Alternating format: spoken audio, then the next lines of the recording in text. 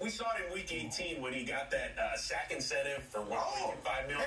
The entire team came over and basically celebrated with him. There's no question he's the leader on that team. Did you see the interview after? He was like, I gave away a lot of money earlier on, so I'm just trying to make it back. I love that. I don't know if it's so much that the identity of this team has shifted, but this is far and away the best defense that Patrick Mahomes has had, right? I mean, is it possible that they can ride the D? The defense? Okay. Listen, I believe that this defense